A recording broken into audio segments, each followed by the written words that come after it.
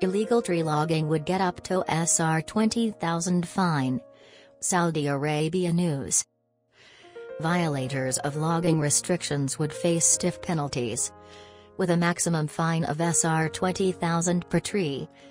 According to the Special Forces for Environmental Security, SFES.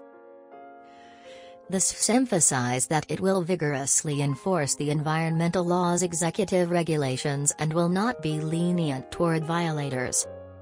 It urged citizens to report any incidences of environmental or wildlife violations by dialing 911 in Makkah and Riyadh, or 996 or 999 in the rest of the kingdom. The Forest and Rangeland Law has restrictions that can result in fines ranging from SR10,000 to SR50,000 per ton for anyone who deals in local firewood or charcoal or transports it. SFES pointed out that logging harms vegetation cover and natural resources, as well as rangelands, woods, and parks, in addition to causing desertification and extinction of trees.